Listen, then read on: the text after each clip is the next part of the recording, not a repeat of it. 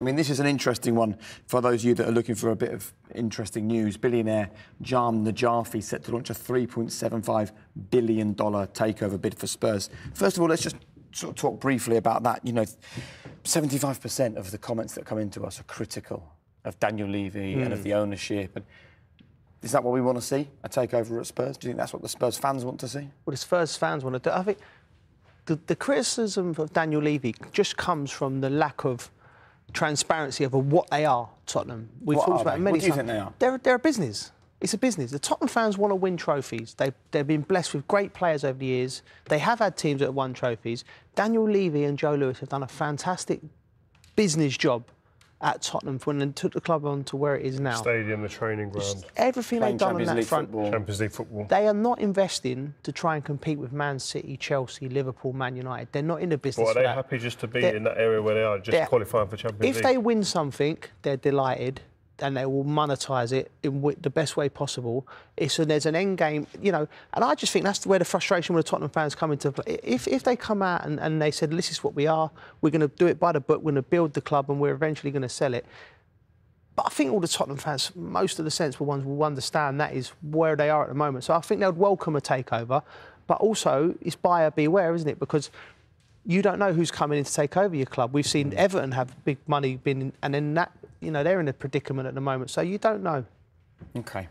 There's a fair bit of criticism, actually, of Antonio Conte, and every game that passes, that seems to increase. I mean, this question from Rob in the middle of the screen now, if he goes at the end of the season, then come out and tell us. I think that one's the most...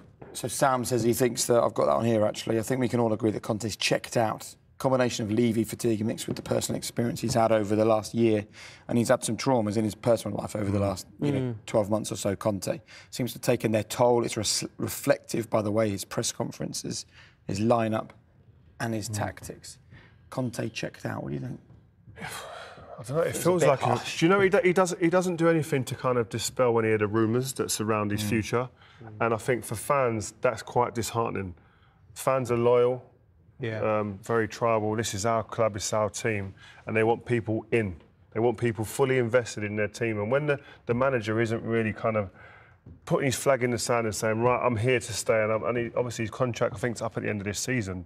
And they want to know, like, what's going on? They want to know, are you staying with us? Are you looking to... Is your recruitment team, are you checking your recruitment team to look for next season and start building now?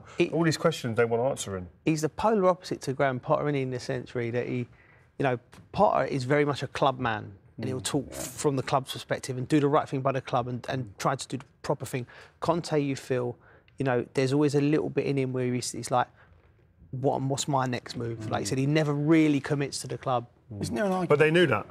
Yeah. Because they brought him in to win a trophy. Yeah, and he's never ever... Where does he stay for long periods? They brought him in with the illusion of they're going to try and win a trophy, in my opinion. But he's not a project manager like bringing in Ten Hag to totally transform Man United or bringing in Potter to transform... Those are projects, long-term projects. Yeah. It never felt like that with Conte, hence one-year deals all the time. Yeah, but also, he's not a miracle worker. He's not going to suddenly come into Tottenham 18 months ago with the same group of players and not real investment and take them from where they were to challenging Man City. When Man City have gone and bought Haaland and Liverpool have gone and got Newton, that was never the case. Do you know what I mean? So that's why I think that the messaging from the ownership of Tottenham to the fans is, right, we're going to get Conte, we're going to win a trophy.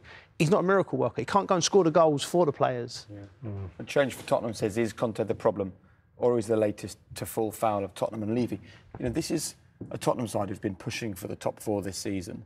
This is a Tottenham side who are one win away from the quarter-finals in the Champions League. Yeah. Like, how far below the quality of those players are their performances? I think if I was a Spurs fan, the thing I'd be most upset about was when they got to the Champions League final, that was the moment to go again.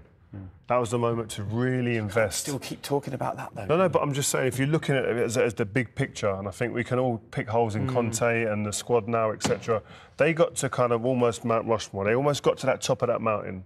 They fell short in the final. They were close, right? And they were up with the league and stuff like that, looking to really kind of make a real run at it.